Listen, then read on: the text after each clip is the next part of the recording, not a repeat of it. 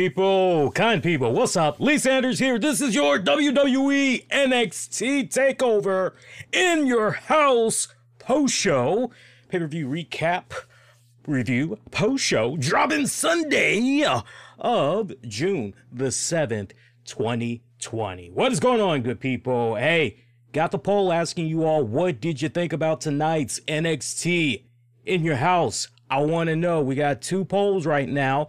One is on YouTube. You can check it out by heading on over to the YouTube's tab, youtube.com/the RCWR show. Click on the communities tab and you can cast your vote over there. Also got a Twitter poll at the RCWR show.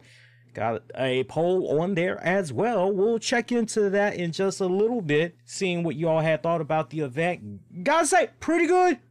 Pretty good, pretty good way to put a nice, pretty little bookend to a weekend. Way to kick off the month of June, honestly, because can we all be in agreement? The month of May was some of the most depressing. Ooh, man, 2020's been rough, but just everything that went down in May, just, can we just try to forget that May even happened, right? So it's nice that off to a nice, happy, smiling faces and everything. Hope you guys have been well and you've been making out with all the craziness that's been going on. Hopefully in your respected neck of the woods, particularly if you're here in the US of A. A lot of places are going into phase one. Hopefully things are slowly but surely getting back to normal at your respected end. So look, this is not going to be a long, drawn-out pay-per-view recap. We've only had a total of about, looking in my notes here, we only had a total of about 6 matches when it's all said and done. No pre-show matches, no pre-shows to be talking about tonight. So my goal is to be just boom, boom, boom, boom, so you guys can enjoy the rest of your night. As I'm interacting with you all, giving you guys my thoughts, as always, about these pay-per-views, I definitely want to know what you guys had thought about the pay-per-views as well. So definitely sound off. I am streaming live on multiple platforms, streaming on YouTube, Twitch, Mixler, Facebook. That's all the platforms. I don't think I'm forgetting anybody else. YouTube, Twitch, Mixler, Facebook. I don't think I'm forgetting anybody else. We'll see how this goes. If you were with me on the last episode, sadly the stream had got interrupted, and I think that was for the second or third consecutive show. Now it turns out OBS, they did have a update. They did have an update, so I updated, and I believe we're going to be okay. Don't quote me on that. Shout out to my brother-in-arms, Anthony Missionary Thomas from Wrestling Soup. He told me he was going to try to look behind the scenes and see if he can help me out a little bit, because I told him everything that's been going on. If you guys had watched the initial live stream, you know exactly what all had went down. So we'll see how things go. If the stream gets interrupted, to you all's knowledge, let me know, and I will do my best to just try to figure it all out. But anyway, Takeover in your house, loved it tonight. Now, comparing it to previous NXT takeovers, I usually have the reputation of letting you guys know straight up, hey, this was pretty good, outstanding, one of the best. It was overall a good takeover, but if you were to ask me to compare it to other takeover events, I think there's just a couple of elements you could take away from this particular takeover that'll make you go, well, this was good because of these respected reasons, but that's really it. When you just stack it up to just the overall takeovers, it's not really going to be one that a lot of people are going to be, what's the right word I'm looking for? It's not going to be one of those type of deals where you're going to be going, oh man, 3-4 years from now or something of that nature. It's not going to be that type of case at all. That I can promise you. And let me just check something out real quick here just check something out real quick here. You know, one thing that I did not do, and you guys gotta forgive me, it looks like I did not properly title. Hang on, maybe I did. No, I did title it. I was wondering if I had titled the episode properly, and I did, but for some respected reason, you guys are seeing something titled completely different, and I'm trying to understand why you guys are seeing something titled completely different. Hang on real quick, guys. Hang on real quick. Let me see what's going on here. Because I'm seeing a default title that you guys are getting right now. So hang on a second, which is weird, which is really, really, really weird. But hang on a second here. Let's see here. Yeah, that is very weird. Give me a second here, guys. Give me a second here. So if you're joining me live right now, I'm seeing for some weird reason, you guys are not seeing, and I did my end respectfully correct, but for some reason you guys are not seeing it, letting you all know this is your NXT in your house takeover review show. So give me a quick second here. Yeah, that is really, really weird. Hang on a second here, guys. Let me see something here. Cause that's gonna irritate me. That's gonna irritate me otherwise. So let me see here. So let me do this.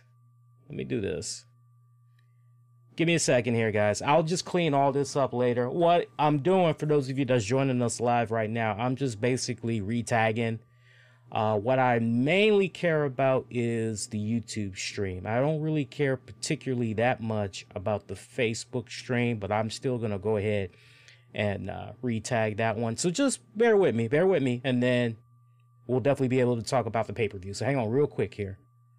Let's see. Yeah, that is really weird. You guys got me why it's saying the June 3rd episode of the RCWR show. You guys got me like, I have no idea. I did like I normally do, and it's doing something completely different. So it's weird, but hang on. And let's come up in here. I want to highlight all of that. All right, so you guys that's watching on YouTube.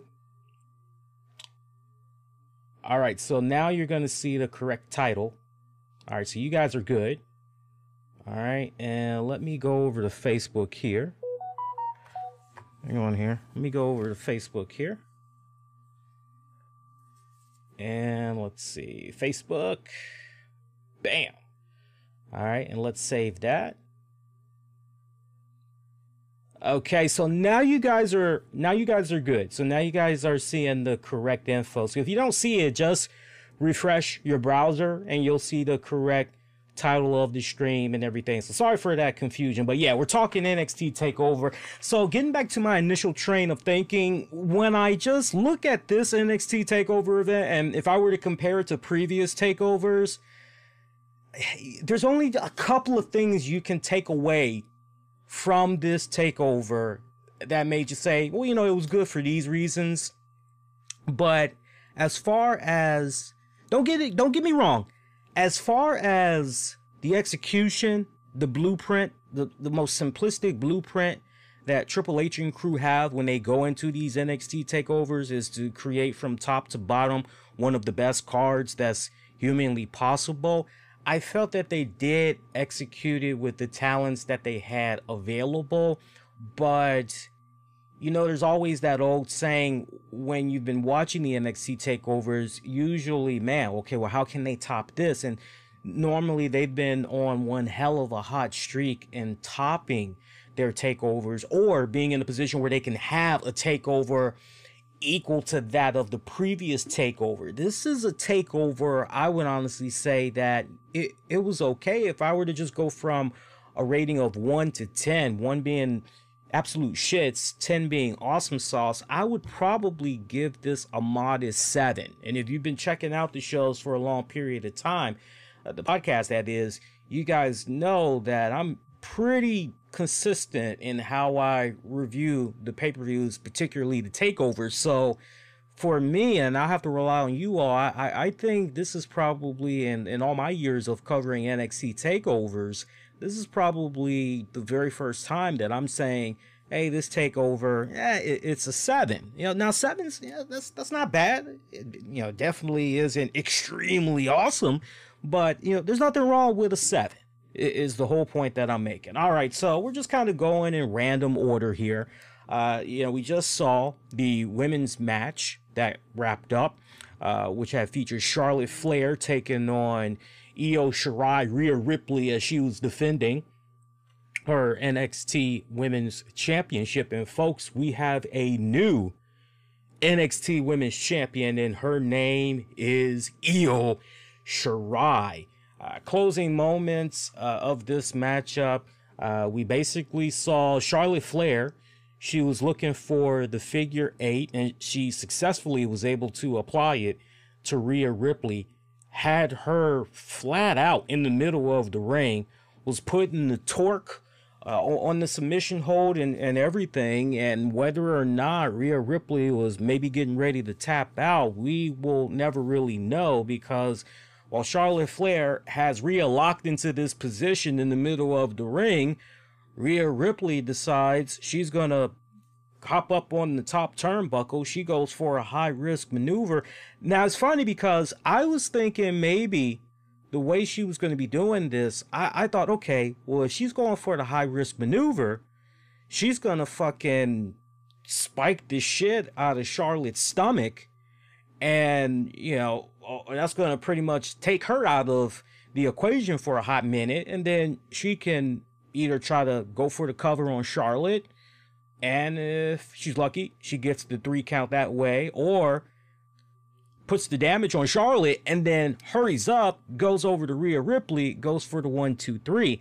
And that's not what happened at all. And for me, that sequence, I'll have to rely on you guys that had saw that final sequence, as I was getting ready to just make sure the stream was set up and ready to go. But it was so weird because Io Shirai goes up to that top turnbuckle, does that high risk maneuver and everything, and as I mentioned, I thought Charlotte was going to be feeling the full effect of that, but she didn't. It was actually Rhea Ripley that had felt the effects of it, and somehow Charlotte just no longer in the equation, to the point Io Shirai goes in there, goes for the cover on Ripley, 1, 2, 3, and we got ourselves a new NXT Women's Champion. I don't know about you guys. I kind of honestly did not like the way that particular, just the finish. The match overall was pretty damn good, but I didn't exactly like the finish to that. Now, if I'm misinterpreting that finish, let me know. Let me know. But basically, yeah, because I didn't really have to take that many notes when it's all said and done. But closing moments of that one, she goes up to the top rope, hits a moonsault, basically, that landed fully on Rhea Ripley, covers Ripley. Now, some of you guys may be saying, okay, so what exactly was going on with Charlotte during all of this? Well, Charlotte still was tangled up with Ripley. So you got to watch it yourself, but you're looking at it and you're kind of going, nah, surely Charlotte should have been able to do a little something. I would agree. Charlotte should have been able to do something the way it was booked. But look, one thing, and there's no denying it, Charlotte was not pinned. So Charlotte can easily come out on the very next episode of NXT, and storyline wise, Charlotte can basically tell Io Shirai, hey, in order to beat a man, woo, you gotta beat the man. She can easily come out there and say that to Io Shirai, and the two of them can continue on, so to speak. I mean, for sure, you got something there, and I think it makes all the sense in the world, story progression wise, that you go there next. It makes all the sense in the world. So, but yeah, just a weird finish to the match. I personally felt I kind of understood, but I didn't quite at the same time. When I say I understood, what I'm saying particularly is I understood what the bookers were trying to go for in order to have Io Shirai go over as the new NXT Women's Champion. That I understood completely. It was more so the execution. There was a little bit of miscommunication here and there in this match. You know, there were some spots that were, okay, well, what's going on here? One thing that I think about during this match, at one point, Charlotte and Io were going at it. It was much earlier in the match. Io comes off of the ropes, and I'm not sure if she was trying to go under Charlotte or what, but there was some type of a miscue. Charlotte, being the pro she is, she quickly was able to improvise. And there's a little bit of, I won't even say it was sloppy. It was just more so miscues. Just a couple. I would say about 3 at most. And it's not a case where when I'm looking at these miscues, please don't take it as me nitpicking in any type of way. I'm just watching it in real time and instantly just, okay, that's interesting. What's going on there? That's just how it's basically coming to me when it's all said and done. But Io Shirai, your new NXT Women's Champion, long time coming. Long time coming. Very happy for Io Shirai. Io Shirai has been involved with the WWE since, what, 2017, when basically everything began with her participating in the Mae Young Classics, and things just pretty much catapulted from there for her respective career and everything. The 30-year-old Io Shirai, you know, this is the first major championship that she's been able to taste in the WWE. Now, let's not also forget she was NXT year-end award winner going back to 2018. But other than that, since she's been down there in NXT working through the WWE, you know, no other titles have come her way. So this is a really, really cool kick-ass moment right now. And can we just kind of take this a step further? If you want to just really open up the books and just home in on WWE for a little bit, and really, and this really blows my mind right now, and I'm most curious to see, and most importantly hear, how many of my colleagues definitely are sharing these same sentiments with me with regards to this point I'm getting ready to make, which is this. So let me see if I have this correct. So when we go over to WWE Raw, we have Asuka, who is the Raw Women's Champion. We then go to NXT, where now, shout out to Allie. Allie just gave us a follow there. Appreciate that. So we got Asuka as the Raw Women's Champion. We now go to NXT, where we have Io Shirai as the NXT Women's Champion. You go over to AEW, and we've got Cheetah as the new AEW Women's Champion. There's a very interesting trend that is going on here, which is, you know, we didn't see this in previous years with these American-based wrestling promotions that just so happens to appreciate fans from all around the world and broadcasts all around the world, but are homegrown American-based. But, you know, here we have in 2020 this big ol' injection of Japanese wrestling. And I gotta tell you, I'm not complaining about it whatsoever. On the contrary, I love this. I love this. It's really awesome in 2020 to see all of this great diversity, especially from a wrestling cultural standpoint. I love it. I love it on so many levels. And I'm sure that the hardcore fans of the 30-year-old Io Shirai are in euphoria for this woman right now, because when you just look back on all the promotions that she's wrestled for over the years, JWP, Pro Wrestling Wave, Tokyo Sports, Stardom, you know, we just be going on and on and on and on and on.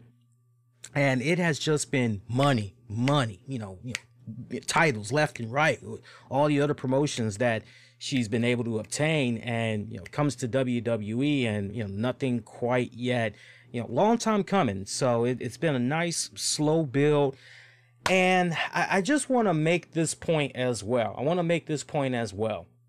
I know we had a lot of people a couple of months ago, and I got to be very consistent here, because if you notice, one thing that I've been pledging more and more here on the show in 2020 is consistency.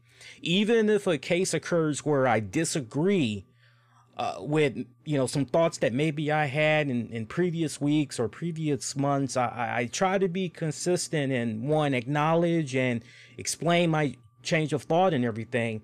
But I got to be consistent from this point, which is, you know, for me, I remember a couple of months ago when Charlotte won the title at WrestleMania, when she defeated Rhea Ripley at WrestleMania for the NXT Women's title.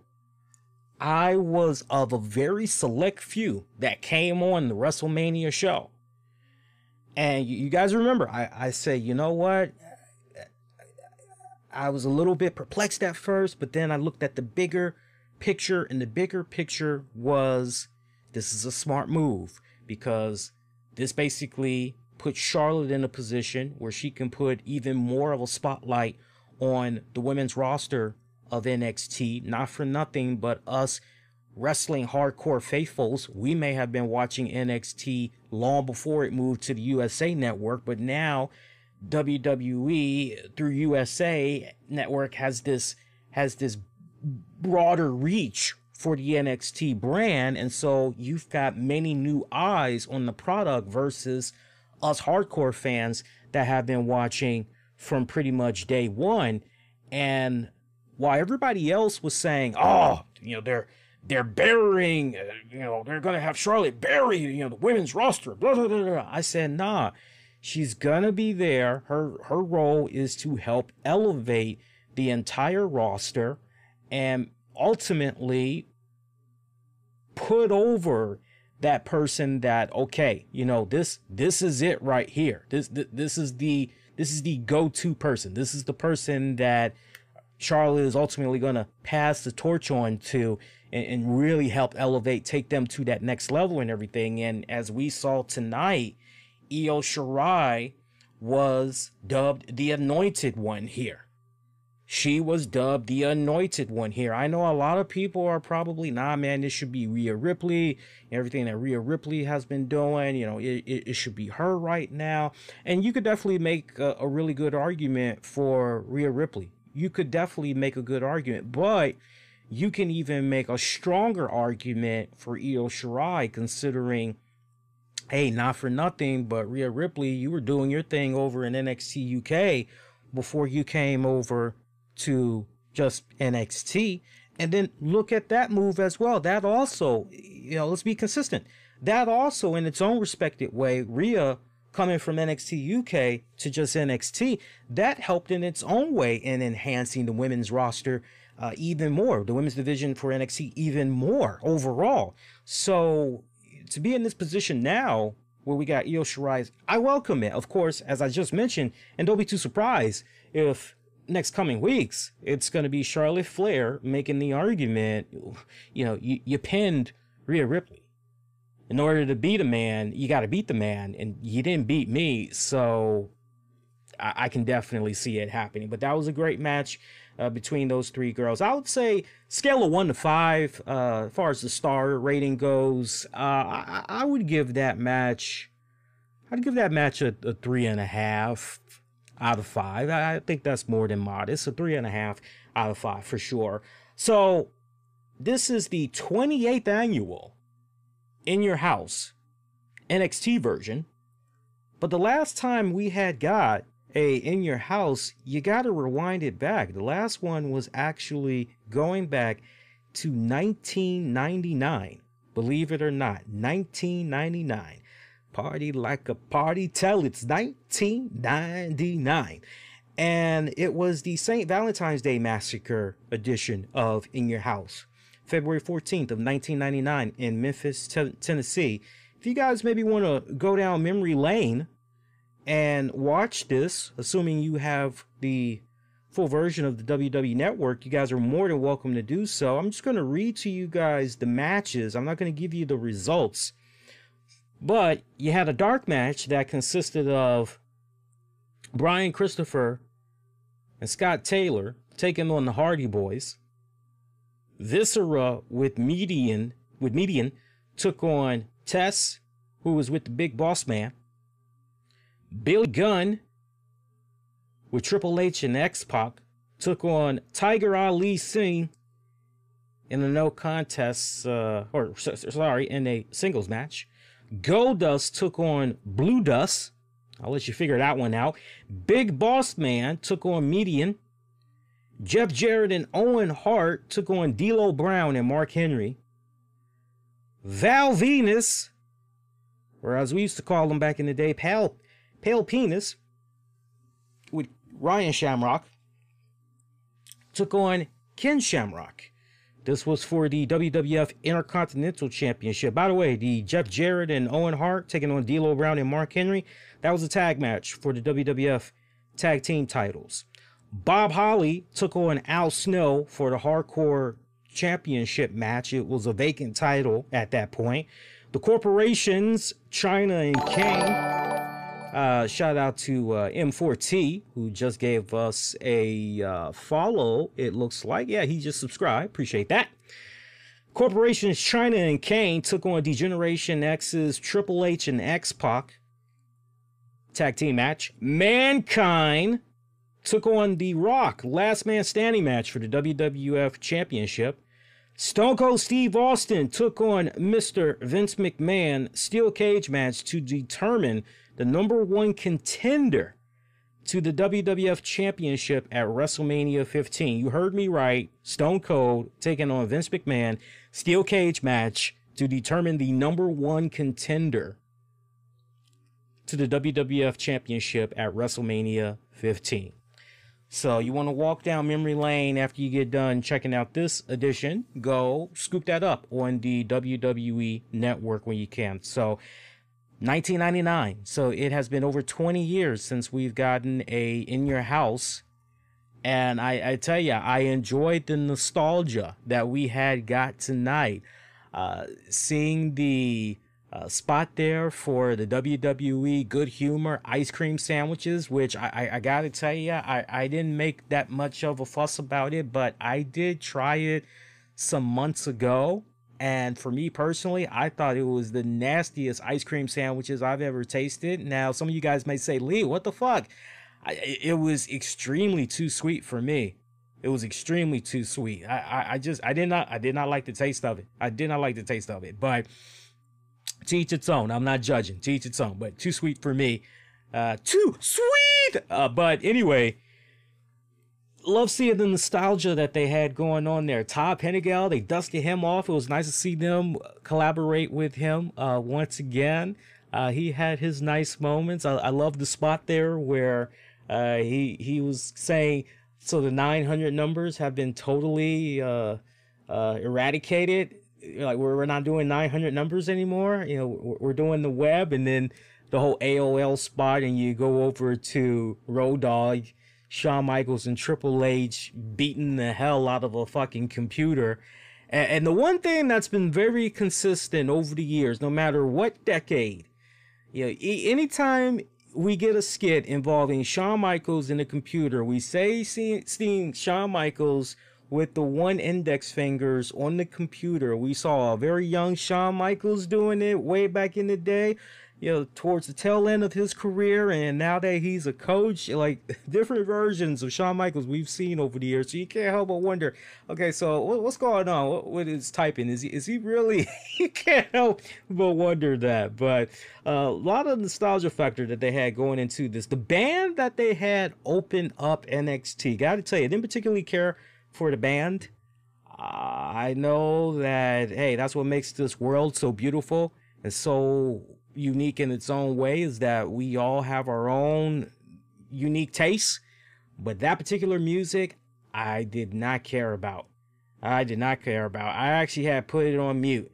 I stayed with it for about 90 seconds, put it on mute, didn't care anything for it.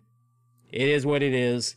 But yeah, was surprised that they did not do a pre-show matchup during this, because apparently they did do a pre-show. I thought it was going to be an hour long. The pre-show actually began at 6:30. I did not watch any of that, but from what I understand, there was no matches that had aired. and it was only 30 minutes, so not bad. First matchup that we got of the night here for the official card, we got to see the all-women's matchup. Mia Yim, Shotzi Blackheart, and Tegan Knox. They defeated Candice LeRae, Dakota Kai, and Raquel Gonzalez. Your 6-woman tag team matchup. Gotta tell you, that was a very, very short match. The match barely took down my notes. I didn't really have to take down that many tonight, but this match barely crept up on 10 minutes. And it just left me scratching my head going, okay, did something happen? Did somebody get injured or something? Because to kind of follow up on Gino's point, and I do see what everybody is saying in the chat here, you know, it went by pretty quick, this pay-per-view. But when you really stop and think about it, and you've been, you know, watching the NXT takeovers, I mean, yeah, they have done some where it's, oh man, they went about 2 hours and 45 minutes or what have you. But you know, normally takeovers are pretty short and to the point. It's not long and drawn out like that. But this match, it was weird watching this.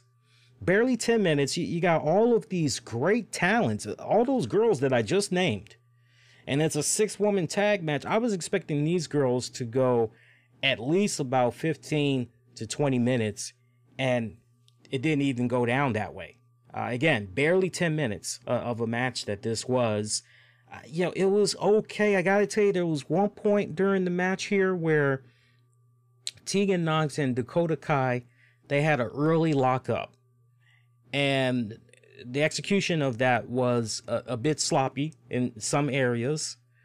It just, when I think back of this match, when I go back and I think about this match in particular, shout out to Lezima, who just, looks like they just gave us a subscribe there. But when I look back on this 6-woman's tag match, to me, it felt more like a match. I'm going to get this in. I'm going to get this in. What you going to get in? Okay, so you're going to get all that. Okay, what you go? It felt as though people in this one were just jockeying for making sure they got all their shit in.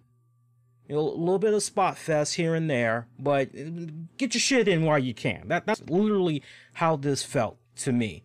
And I really did not like that. The other thing that I did not like, I love all these girls too. It's not their fault. It's not their fault. I just wish that whoever was in charge of booking this match, I really wish that as they were listening to everything that was going to be laid out, I really wish, okay, well, let's take that out and let's take this out because blah, blah, blah, blah, blah, blah, blah, blah, blah. Follow up later on during this, Shotzi, she does a spot through the ropes. I didn't particularly mind that spot whatsoever because the way she did it, and if you remember, again, being consistent, was on this show a couple of weeks ago, and I said to you guys, I'm getting a little bit sick and tired of seeing people go over the ropes, through the ropes, and people are just, come on, bro, we'll catch you, man. Just come on, we got you. Whoa. And the way Shotzi did it through the ropes, I'm going, okay, she took some people off guard. Okay, no problem. All right, cool. Nice little spot. But then Candice LeRae does something, and now you got people just, come on. And then you got Tegan Knox. Tegan Knox follows up and does something. And then it's like, come fucking on already. That was just too much overkill. So now you kind of get what I'm talking about when I'm saying, okay, it just got to a point where it's like, spot, I got to get my shit in. All that crap. Yeah, weird. And then immediately, even after Tegan Knox did that one spot there, then eventually, like, not even that long, it wasn't even 3 minutes, Shotzi looking for a dive off the top rope inside the ring. I forgot who was her opponent at that point, who she was trying to do the move to or whatever, but there's a lot of flying shit over the ropes, and I didn't particularly care for that. Did not particularly care for that. This match was over in the blink of an eye. when it was all said and done. Match was over in the blink of an eye. Tegan Nox pinning Dakota Kai. And I gotta tell you, when you've been watching the NXT product for a significant period of time, you know, for at least 4 or 5 months, maybe 4 to 5 months, you know that Dakota Kai, Tegan Nox, they were engulfed in a little bit of a bitter back and forth, you know, little feud or whatever. And this match was just over like that. You know, Nox levels Dakota Kai with a choke slam, follows it up with the shiniest wizard, 3 count. That's pretty much it. You know, just out of nowhere. Just out of nowhere. I really would have loved it if it would have been a case where Dakota Kai was kind of playing a little bit hard to get with Tegan Nox, so to speak. I mean, if I could really look at this match and really find my biggest bright spot from this whole match, I did like the booking of Raquel Gonzalez. They booked her like a fucking beast. I did appreciate that. You know, I'm looking at her, and now that she's starting to get nice and toned up, you know, she's putting a little bit more muscle mass on herself and everything. You know, she is really looking like she can be a force to reckon with. I don't know which commentator had said it during that match, but, you know, somebody had said she's kind of looking, I believe the term was ninth wonder of the world-ish. It was how she was kind of looking. I could definitely see her be a cool-ass force to reckon with in due time. In due time. I did like how they booked her. Other than that, just too much of a spot fest for me going on in that matchup. I know other people may probably look at this matchup and they may go, nah, you know, that actually was a pretty damn good match. Like, you know, we'll have to agree to disagree. All right, next up. We already got 2 matches down. Let's keep going. We only got 4 more to talk about. Finn Balor defeating Damian Priest. A little bit over 13 minutes. Good match. Let me tell you something. When it comes to Finn Balor, anything involving Finn Balor, for me personally, I already know what I can expect when I'm looking at a match involving Finn Balor. I know Finn Balor, night in, night out. He's going to be that workhorse. He's going to go out there and he's going to put it all on the line. He's a steady hand. That's the point that I'm making. I ain't got to worry about Finn Balor. So for me, all that, put that to the side. For me, this was not about Finn Balor. For me, this was about evaluating further Damian Priest and seeing how he would be able to hang with a guy like Finn Balor that at one point he had this time in the sun and he was the fucking shits. He was the shits. Yay, Gino. Thank you for that super chat. Appreciate that. You know, I'm almost tempted to move the logo around a little bit so you guys can see the graphics a little bit more there. Maybe I'll do that. If you guys want me to change the logo, resize the logo a little bit, let me know. Otherwise, if you guys are good with the logo, yeah, I'll just leave it alone. But for me, with regards to this matchup, I gotta be honest, I felt the wrong guy won. I felt the wrong guy won. Now, on the one hand, let me say this, and let me stress this. Damian Priest showed me tonight he could hang. He showed me he could hang big time.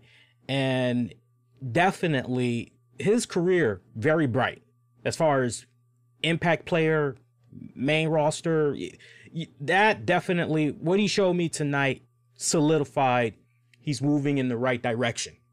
So I'm very, very impressed with how he handled himself tonight. And one more time, Gino, thank you for the super chat. Appreciate that. $20 super chat. Appreciate that. Anybody else that wants to do super chats as well, you guys are more than welcome to do so. Once again, we did encore a couple of nights ago of our show, and actually 2 shows we did encores of because we had tech issues, and some of you guys did super chats. I appreciate that. Thank you guys tremendously. I think Ghost was one of the last ones that did a super chat, if I remember it right. So appreciate that. But Damian definitely has a bright career ahead of him. You know, tonight though, I felt Damian Priest should have gone over. Whether it was hook or by crook, he should have gone over. Look, I respect the fact that Finn Balor is back in NXT and everything. And yeah, he fits that mold right now. That's where he needs to be. And under the circumstances, main event, just, it's silly what's going on when he was on the main roster. They just, it got to a point where the demon just stopped surfacing when it was all said and done, when he was on the main roster and everything. Did he get booked kind of stupidly on the main roster? Yes, he did. So as much as I'm happy to see him back in NXT and everything, my whole thing is, look, Finn Balor is not an old man by any means, but he is 38. He's going to be 39 next month. So for me, he's still relatively a young man. There's no doubt about that. But why not pay it forward? Why not pay it forward?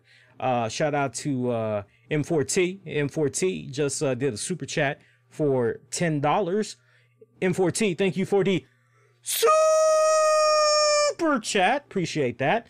But that's just me. If I could be totally candid with you guys for a second, again, the word tonight, consistency, consistent. I pitched the idea months ago that Finn Balor should have gone to SmackDown. And as far as trying to build somebody up and really make them, be a cool ass breakout star and everything, I felt that Balor should have gone to SmackDown. And I went on record. I said Finn Balor to Raw, that's got a nice feel to it and everything. But my concern was back then when he initially got drafted and everything. My main concern was, okay, yeah, he's starting off hot right now, but where's he going to be 3 months from now? Where's he going to be 6 months from now? That's the main story. It's great right now, but what about further down the line? We're talking about a 3-hour program. It's very easy for somebody to get lost in the shuffle. So what's going to happen? And as we all know, the unfortunate injury had happened. We thought for sure maybe he was going to be able to come back, reclaim his place, but it didn't pan out that way. And from that moment on, when I saw how things were after he came back from his injury, my whole argument was, well, shit, if we're not going to take him back to the promised land and see, what might have been, what he could have done as a champion, okay, we'll take him off Raw. Put him on SmackDown. Let him have the matches with AJ Styles, Daniel Bryan, Cesaro, and insert whatever that's on SmackDown. And for whatever respective reasons, things did not pan out the way that I thought it was going to pan out for him, at least going over to the SmackDown side of things and proving that, hey, you misinterpreted my value, but look at what I was able to do here with the blue brand, and you definitely need to give me a shot now on the red brand. It is what it is. Shout out to Vanilla Ice. Vanilla Ice just gave us a follow as well. Let's see, we're picking up some followers tonight. That's good. So that's how I feel.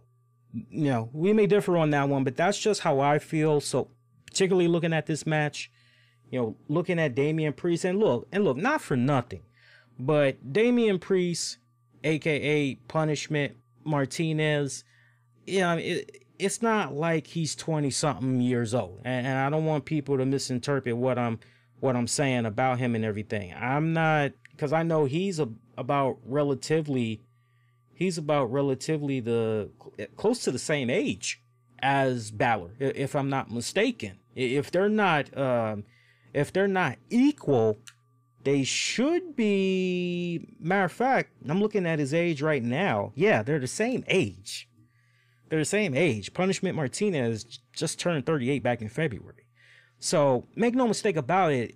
This isn't a case where it's, young guy. But if you're asking me straight up, this Damian Priest guy, he's still a unproven entity here in the realm of the WWE universe. But everything that has been put before him so far comes off very promising maybe, you know, some more investment should be made in this guy and really elevate him as opposed to opportunities after opportunities given to somebody like a Finn Balor. That's just where I'm coming from. So worst case scenario, I'm hoping that Priest, Balor continue their feud. You know, maybe this is going to be a trilogy. I'm hoping that's maybe what's going to be going down. You know, kind of have to wait and see how that plays out.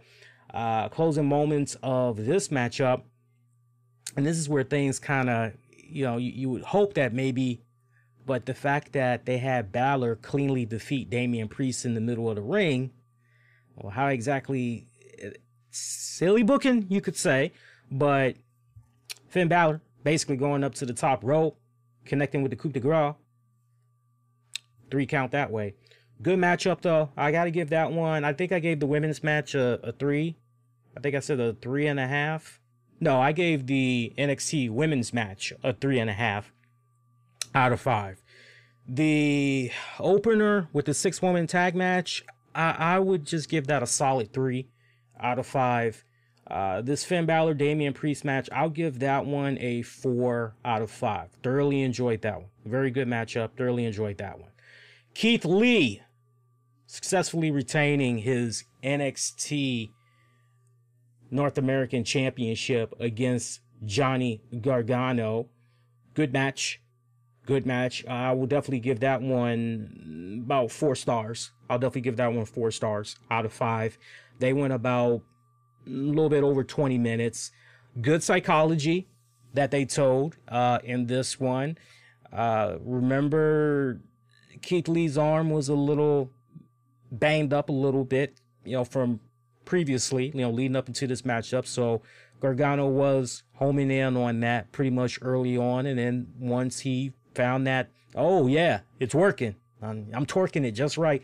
Yeah, I love the psychology they had in there, because you're looking at a big ass dude like Keith Lee, and you're looking at this little scrawny guy in Johnny Gargano, wondering, okay, so how is this exactly gonna go over? How exactly, you know? And sure enough, they told the right story. Shout out to Keith Lee, by the way. I like the statement that WWE had put out with regards to Black Lives Matter and everything, and then basically backing up their superstars. And you know, I like that. Very, very, very solid shit. I mean, now we're fucking seeing candy companies and your favorite snacks. Now everybody's coming out, and I kind of preluded to this last week or the week before, and sad but true. Now we got snack companies coming out, and you know, I'm just waiting for the statement from the people that make now and laters, basically saying, you know, now laters has always been about the black people. And yeah, but shout out to Keith Lee. Keith Lee was actually pushing Black Lives Matter tights. It was on the back of his trunks, and that was pretty badass. I love that. I just saw that, and I just said, Keith Lee, it's like, love you, man. Like, I see you. Way to represent. You know, hold it down and everything. That's what I'm talking about. That's what I'm talking about. Was good shit. Was damn good shit. Good matchup, though. Good matchup between these two. If I had any bit of a little bone to pick on in this matchup, I would have to say closing moments. Candice LeRae came out, and she thought she was going to be able to cause a little bit of a distraction on Keith Lee.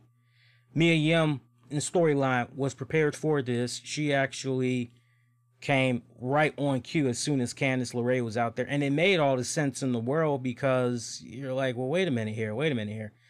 You know, that team of Mia Yim and them in that 6-woman tag match, they were victorious, and they had a pretty short match. It wasn't like all of them, you know, were beaten to death like it was a fucking slaughterhouse or some shit. So they're probably chilling in the back somewhere. Yeah, Mia Yim should be able to come out, hold it down for a man and everything, make sure no weird shenanigans goes down. And sure enough, Mia Yim comes out right on cue, beats the shit out of Candice LeRae and everything. And while she's handling her business with Candice, Keith Lee gets in on Gargano. They take it up to the side apron. Referee is watching what's going on with the women. Oh, okay. We see what's about to happen here. Gargano goes into his trunks, pulls out some type of a metal foreign object. Tom Phillips is saying it was a key of some type. Okay, we'll run with that. Stabs Keith Lee in the eye, in the right eye with that, and then is on the offense for a little bit, you know, for that next little bit. It's kicking him in the head a couple of times. It does a series of fucking kicks to the head, but it was only getting him a 2 count each time he tried to go for the cover. And then finally, he, tells Keith Lee to, come to his feet or whatever. And Keith Lee is struggling to come to his feet. He's down on all fours. Gargano puts his boot on Keith Lee's left hand, and he's just crushing the hell out of the fingers. And you're like, okay, so, where are we going with this? Where exactly are we going with this? For me, I really just wish Gargano would have just kept smacking the shit out of Keith Lee. I mean, just slap the shit. I just wish he would have just kept slapping the shit out of him. Work particularly on that right eye some more. I wish he also could have done that. That would have been good if we could have done that psychology. This is a case right here where they should have pulled the page from Rocky 2. And anybody that's seen the Rocky movies knows exactly the scene I'm talking about, where Rocky wants to do the fight with Apollo Creed. He wants to do the rematch, and he goes sees Mick, and Mick tells him, hey, I'm really concerned about you from that last fight. Apollo did a serious number on you. I really don't think we should be doing it again. And Rocky is telling him, no, I'm ready. I can take him. I'm good to go. And Mickey basically gives him the eye test, and he's telling him, follow me, and we learn that fight did severe damage to Rocky's right eye. So I was kind of hoping that Gargano in those closing moments would just irritate the beast so much in Keith Lee that when Keith Lee would come to his feet, the psychology would then be just smacking him, in the face, particularly on that right side, punching him in that right eye. But that's not what happened. It was so weird, because it's okay. You've already damaged the left side of his body. But he still has that upper strength. So why not go for the next best thing psychology wise? And why not really just home in for that eye? Since you did the damage that you did, keep homing in on it even more, be more aggressive towards that. And, that's basically not what we saw. Gargano, I don't know what the fuck he was trying to look for, but, Keith Lee basically catches him as he tried to look for, I think he tried to kick him in the head again. I'm not really sure, but Keith Lee counters this time, counters it into a big old spirit bomb, or the Big Bang catastrophe is what he's calling it. 3 count, 1, 2, 3. Keith Lee finally remembering, oh yeah, something had happened to my right eye. Let me sell that. I had a problem with that whole sequence, especially involving the whole right eye. It could have been executed better, but it is what it is. If you guys are enjoying the post show so far, please do me a huge favor, particularly for those of you that's watching via YouTube, hit that like button, baby. Hit the like button.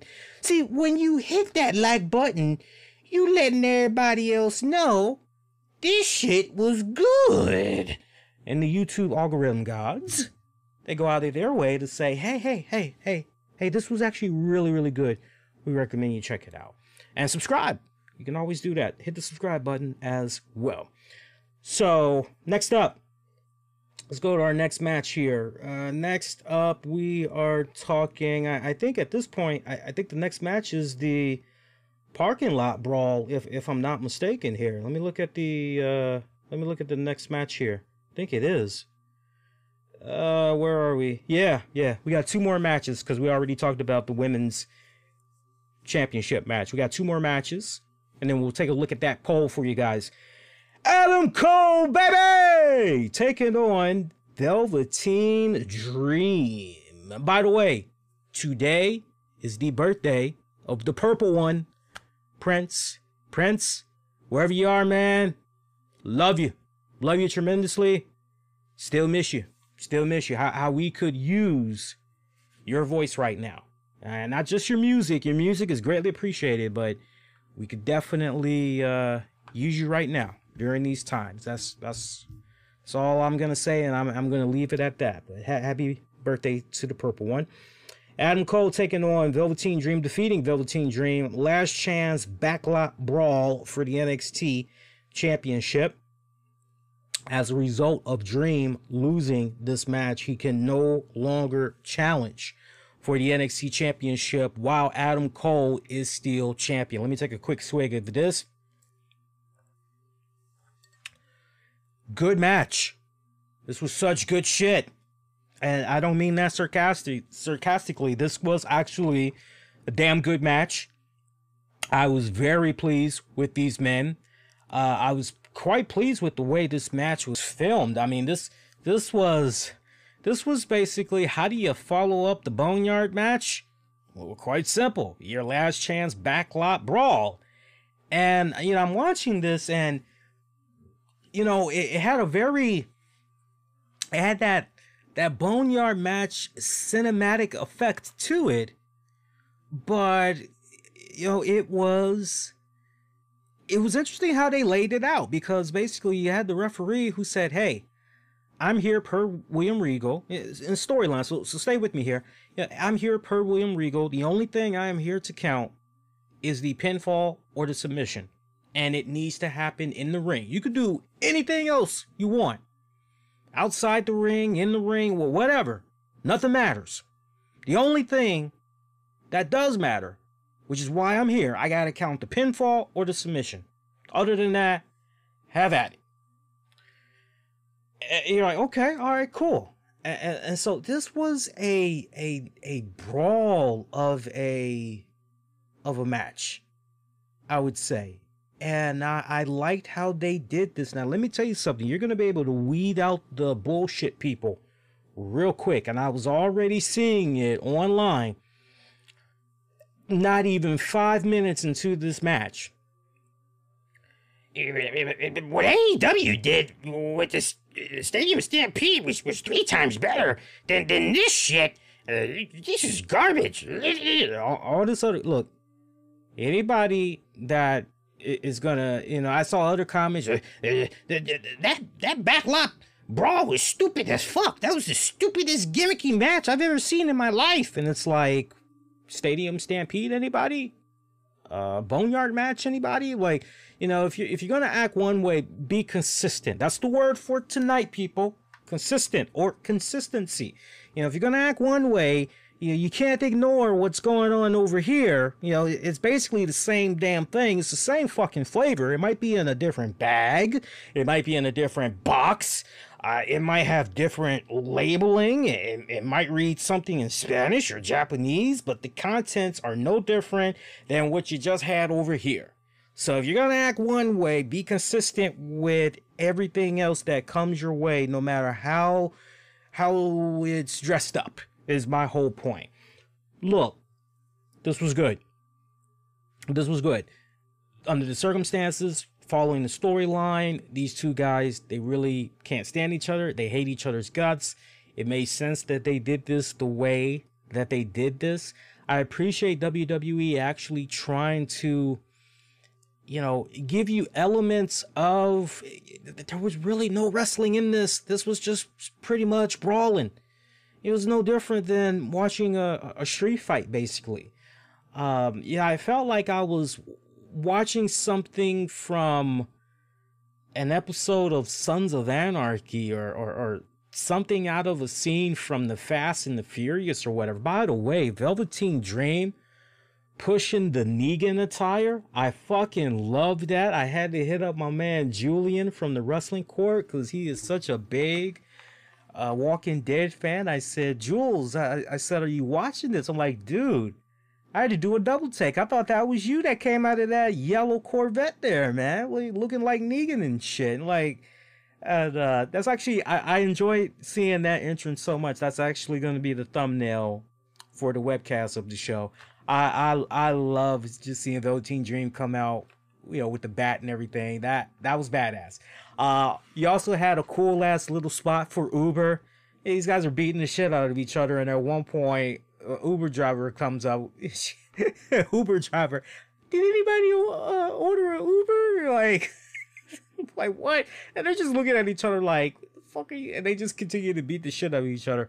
You know, hey, Uber, holler at WWE. I mean, seriously, you know, I know they want some advertising money. That's a hell of a good way to get some of that advertising money. I can just picture that shit right now. I mean, can you just imagine Alexa Bliss, Sasha Banks, or I can just picture it now. When I'm barely wrestling and I'm bored and I need something to do, I like getting in an Uber and I like driving around. And yeah, I could just I could just imagine some stupid ass shit like that, or you know, I could just picture Braun Strowman. When I'm done putting these hands on people in the ring, nothing pleases me more than when I'm able to get into a ride and go off to my hotel so I can sleep. Before I sleep, though, I usually like to get my eat on and my drink on. Of course, I can't do all that alone. That's why I like the good folks at Uber, 'cause they sure as hell know how to help me out. Uber, when you need them. And like, I can just imagine WWE. You know it's coming down the road, man. But no, epic entrance there by Velveteen Dream. All of their entrances were badass. I loved it. Adam Cole with his fucking monster truck and everything, that was badass. But Velveteen Dream in the yellow Corvette Negan outfit, I'm going, all right, he won. He won that. That was awesome. No, these guys had a really great match. You know, just as it sounds, a backlot brawl. They did that exactly. You know, it had so many of my favorite movies mixed in there. Now, I'm not a fan of the Fast and the Furious. I'm just not. To each his own. I've seen little bits and pieces. Now, the shit with The Rock, I did watch that for The Rock. I did watch that. I did watch the joint with Cena. You know, I did tolerate that. But something that is more within my realm, you know, it had elements of Bloodsport. Just the way it was all set up. You know, it had elements of Bloodsport. It had elements of Man of Tai Chi. I liked it. It reminded me, as a matter of fact, you know what that match reminded me of? That match. Oh, God, what was the match from back in the day? Gino, if you're still with me, let me know. What was the match that they did? If it wasn't on SmackDown, it must have been a pay-per-view. There was something, if I'm not mistaken, that maybe had involved either Eddie Guerrero or John Cena. And there was a bunch of cars all around. And there were WWE superstars all around. And, you know, they were cheering on and everything. And the two guys were just fighting in the middle of these cars. That's exactly what that fucking match reminded me of. That's exactly what that match had reminded me of. It was just more amped up. It was just more cinematic. And I didn't have a problem with it at all. It was good. Like I said, you're going to be able to weed out the bullshit. You're going to be able to weed out the people that are just, you know, pro whatever. It's like I said earlier, you know, you're going to act one way. You got to be consistent. You know, you got to be consistent all the way. That's just how you got to be when it's all said and done. Yeah, but Gino, who was in it? That's my point. It was either on SmackDown or it was a fucking pay-per-view. It was either John Cena or it was Eddie Guerrero. It was something. Yes, Izzy, thank you. Eddie Guerrero, John Cena, parking lot brawl. That's what it was. That's exactly what it fucking reminded me of. Exactly. And now that I've said that, I'm sure for you veteran wrestling fans, you probably are like, yes, that's exactly, yeah. That's what Velveteen Dream and fucking Adam Cole was all about. And let me tell you something. This is how you know true wrestling fans over, oh, you're just shitting on something because this was cool and people liked it. And you're just trying to use it as an opportunity to bash and try to put over some other promotion because you want dick sucking tweets and, you know, tweet fucked and all that other bullshit that comes your way. That, you know, we know the base that you're playing to. But everybody back in the day that had saw the Eddie Guerrero, John Cena parking lot brawl match, they fucking, I remember all of us back, we were like, man, that match was fucked, man, them guys was tearing it. That shit was, we fucking loved it. We loved it. So what they did tonight was no different than that moment in wrestling history. And now that I've said that, if you guys have never seen that, and you got access to the WWE Network or Daily Motion YouTube, hop on and go check it out. My man Samuel Shaw did make a cameo in there, because at one point Roderick Strong, Bobby Fish, they did try to jump on Velveteen Dream, but Samuel Shaw, he actually, it was funny how they did it too, because one of the Undisputed Era guys, they tried to grab something from under the ring, and they felt a little bit of friction, kind of like, you know, what the hell is going on here? And it turns out Samuel Shaw was fucking under the ring, and so he goes and he's beating the shit out of them, makes quick work of them, puts both of the guys in the back of his fucking trunk, and he fucking drives off. That was badass. I loved how, you know, now I can't help but wonder, have we seen the last of those two guys? Because WWE is in a really good position right here where they can easily, over the course of the next couple of episodes, they can have fucking Samuel Shaw do some torturous shit to those guys as Adam Cole tries to fight to get both of those guys back. I mean, you could easily slide into that angle, because when you think about it, I think it was, if not this recent episode of NXT, maybe it was last week, there was an episode where Samuel Shaw was seen backstage and he was doing some type of a drawing, and whoever was interviewing him was wondering, you know, what was he doing, and he wasn't saying shit. And they came back a couple of segments later, and basically he showed himself, I think he drew himself as a sadistic driver that had hostage the Undisputed Era. So how about that? He was almost kind of giving you a premonition, so to speak, if you really kind of stop and think about it. So yeah, you know, if they decide they want to go in that direction, I mean, they got a couple of weeks there where they can film some stuff. Hopefully WWE had thought like that, and they actually went on ahead and did that. Otherwise, that would be a huge, man, you guys, how you gonna drop the ball on that one? But no, that was pretty good. They did pretty good with that one. I'm trying to get his actual name, because I know it's not Samuel Shaw, but that's how I remember him. You guys gotta forgive me. Dexter Lumis. I don't know why I keep forgetting. I'll remember it from here on out. Dexter, Showtime, Lumis, Illuminati. So I should be able to remember it from here on out. Closing moments of that matchup, though. Dream went up to the top, was looking for the Purple Rainmaker onto the chairs, but Cole managed to kick out at 2. Dream was talking a hot game, telling him the dream is over to Adam Cole, saying the dream is over for him. Basically, his championship reign is over when low blow to the balls. Cole did to Velveteen. Cole then heads up to the top, hits the Panama Sunrise onto the chairs, gets the 3 count, retains the title. Okay, so what's next for Velveteen Dream is the question.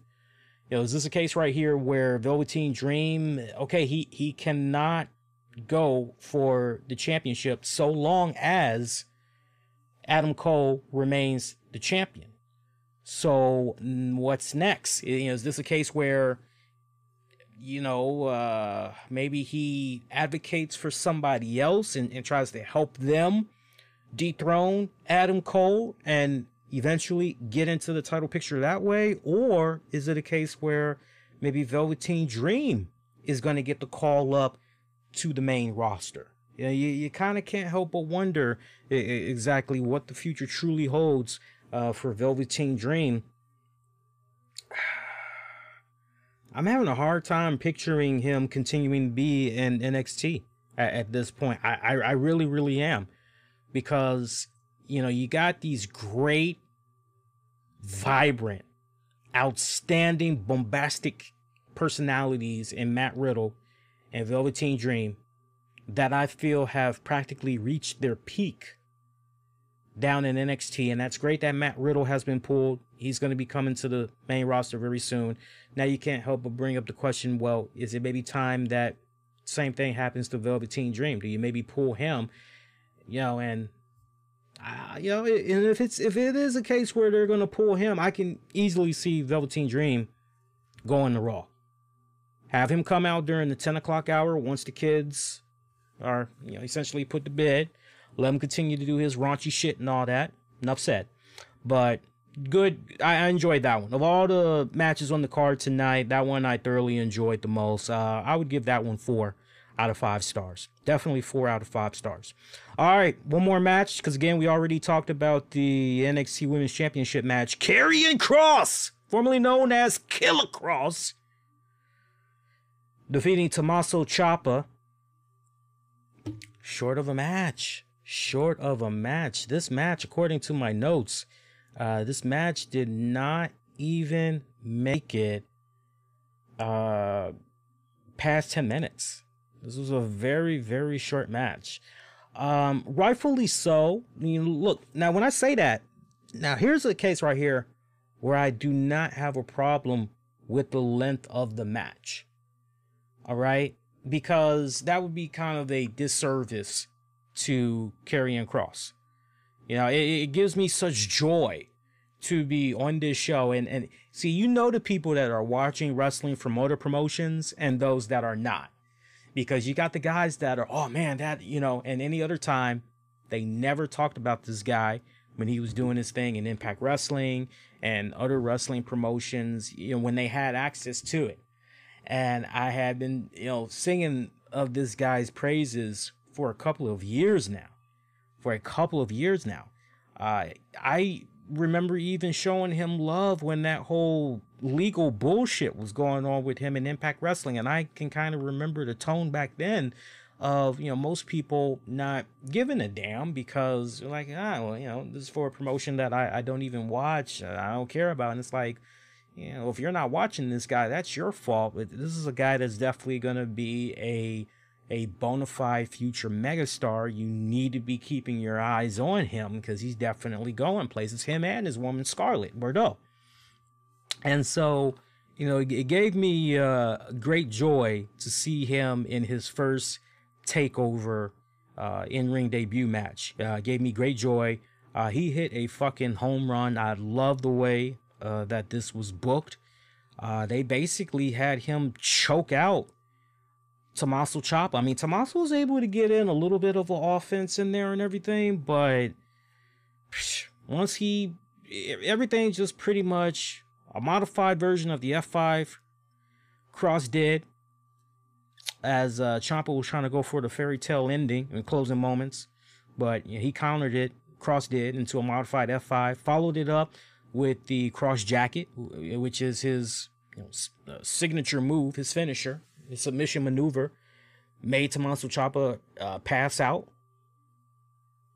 I loved it. I mean, he was booked like a fucking beast. And, if you follow me on Twitter, there's a really cool tweet that I put out there with regards to Karrion Kross. And I basically had said, in a nutshell, the way that he's being booked so far, he reminds me of one of my all-time favorite comic book story arcs in history, which was the shit on Doomsday. And I had put the question out there, who can stop Doomsday? Because that's exactly what he is. When you think about his entrance and all that, the end is here and all that other shit. Like, who's going to be able to stop this fucking dude? If you really enjoy, I cannot stress this enough. If you never paid attention to my show in previous years, if you were never honestly a fan of Karrion Kross when he was Killer Kross, if tonight was your first time really watching this guy and you really liked what you had saw, that's good. I would definitely encourage you guys to go check out on YouTube, Daily Motion, go see the other promotions. You can see a big bulk of his stuff from Impact, but go check out his stuff online and really, really whet your appetites even more. And you'll really, really be able to grasp why me and, a few others have been singing nothing but high praises for this guy. Matter of fact, I remember one of our year-end awards, as far as breakout star, he actually won from this show. He won in that category. Future is very bright. Future is very bright for that young man. And I can't say anything but good things. For him. And him and Tommaso Ciampa, good chemistry together. Damn good chemistry together. Can't wait to see what happens next for this guy. Cannot wait to see what happens for this guy next. All right, so man, we went through all the matches. That match, by the way, for Karrion Kross, I mean, look, it's kind of hard to rate that one because it was kind of, but just a little bit that I saw there,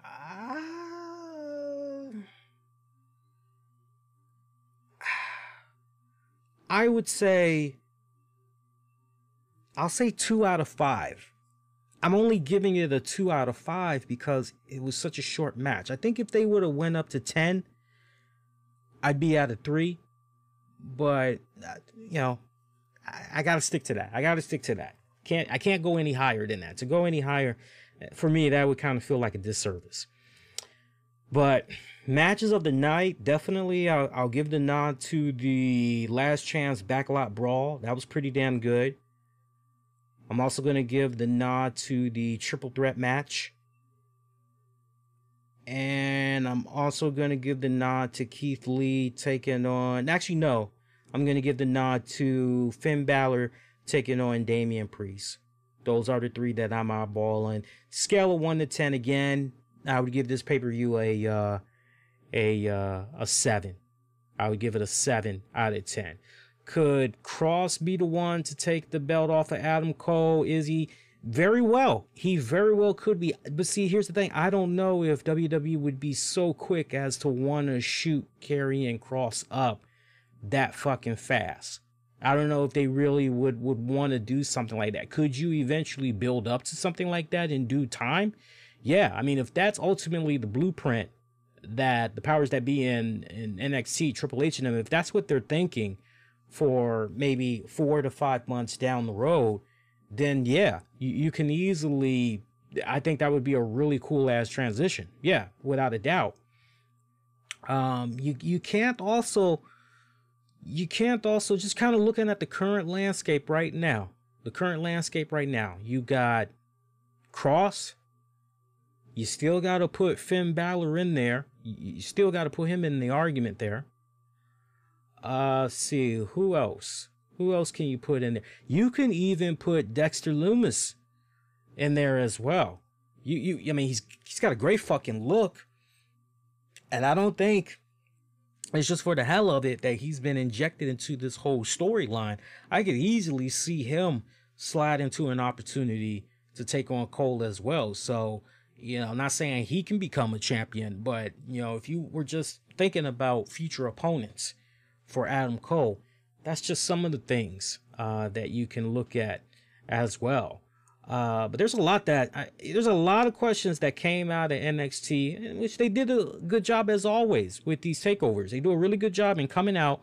All right, we're setting up the next batch of programming. It's definitely going into the next handful of weeks of programming. It's going to be pretty damn solid. Definitely pretty damn solid. All right, before we get too long-winded, one more time, let's go look at the polls here. Let's see what you guys had to say. Once again, go on youtube.com/the RCWR show. Click on the communities tab and sound off on what you thought about tonight's takeover event. We also got the same poll on Twitter. I'm looking at the poll on YouTube right now. Early voting coming in. We got 100% of you guys that are giving takeover in your house a thumbs up. 100% of you are giving it a thumbs up. Meanwhile, over on Twitter, I'm seeing we've got 6.7% of you giving it a thumbs down. Meanwhile, 93.3% of you are giving it a thumbs up. Appreciate everybody that had casted their vote. All right, so some quick programming notes. I am on a much needed break. I'm taking Monday off. I usually like to take one day off during the week each month. So this go round, I'm going to make it be this Monday, June the 8th. So taking Monday off, but I will be back live with you guys. I actually got my new work schedule for the week, and the way my work schedule is looking right now, let me just pull it up one more time. The way my work schedule is looking right now, I'm gonna say I will be live with you guys again, if not Wednesday, June the 10th, I will be live with you all for sure Thursday, June the 11th. As long as you're following me on social media, you guys will definitely know for sure when we're going to be doing the show. But no show this Monday. So enjoy the, especially if you're new, enjoy the stuff that we got on demand and on the downloads. That'll tie you guys over until we get ready to come back live on the air. Got a dentist appointment tomorrow. I am so excited. I get to get my cleaning. It's time for my cleaning. I also got to get a rescan for my Invisaligns. We got to get some refinement trays so it can overcorrect just a couple of things. So I'm looking forward to that. I'll be sitting down tomorrow recording some stuff for you Patreon members. By the way, patreon.com/RCWR show. $5 a month. Check out bonus audio and video content, great majority of which you won't be able to find anywhere else. Shout out to Patreon members. Gino. Shout out to my man, Justin Ripstock. I had to do that long dramatic pause. I'm sorry. Shout out to Justin Ripstock. Shout out to Sean Kenter. Shout out to Michael Wolf. Shout out to John Davis. Also special shout out to Tony Bean Gaming. One of the very latest in all things Marvel Strike Force, Marvel Ultimate Alliance 3, Marvel Super War. Tony Bean Gaming. Tips, tricks, news, walkthroughs, reviews. Check him out on YouTube. He also has a Patreon paywall as well. Appreciate all of you guys. Remember, you enjoyed this episode, especially those of you checking it out on YouTube. Hit the like button. It's free. Lets the YouTube algorithm gods know you enjoyed this so they can recommend it to other people.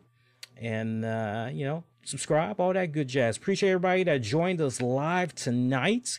If you're going to be waiting for the audio version of this, give me about 30 minutes. Maybe 35 minutes, and I will have this ready to go. Knock on wood, we had no technical issues tonight. I love that. I think our problems might have been resolved, but keep the fingers crossed. I'm still going to be going to the other platform that we had discussed on the last show. But that's going to do it, everybody. Much love. Until next go round, I'm wishing all of y'all to be safe and most importantly, be kind to one another. I will see you all next go round. Adios.